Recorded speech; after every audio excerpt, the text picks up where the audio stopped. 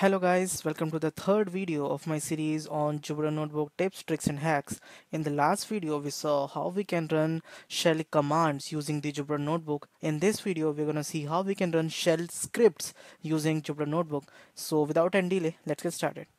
So in order to run any shell scripts, by which we mean we want to execute or treat a given Jupyter Notebook cell like a bash code. So for that, all you have to do is we have to just use a cell magic command, which is bash, and after that any line that you're going to write below it, that will be executed by a bash interpreter. So let's try it out.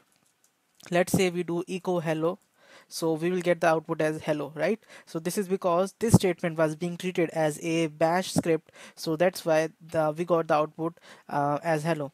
So similarly, if I just try to do bash, and if I try to do it in some multiple lines for I in, let's say 1 to 5, do echo, let's say I want to echo the value of I only, and then done.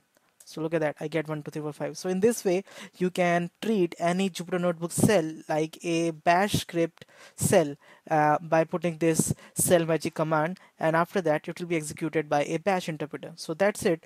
That's all you need to know about it, and I hope it's clear. If you still have any doubts, you can put them in the comment section below. That's it from this video. Thanks for watching.